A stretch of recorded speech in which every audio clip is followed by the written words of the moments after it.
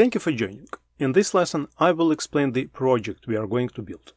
I will also show you the prepared project domain database schema with an entity relationship diagram.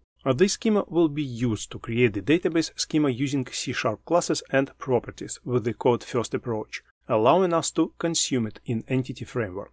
The TRAPPIST-1 solar system shows promise with its exoplanets and sun. This project will include our solar system's planets and a summary of the TRAPPIST-1 solar system, focusing on evidence of water existence on the planets. Before starting any project, you need to define your project schema diagram. Additionally, you should plan your classes and class properties, considering factors such as whether they will contain foreign keys that reference other tables or the data types of properties.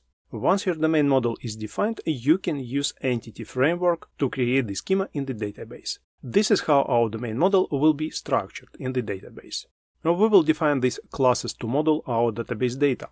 The planets class, for example, will include 7 properties, including a unique GUID property.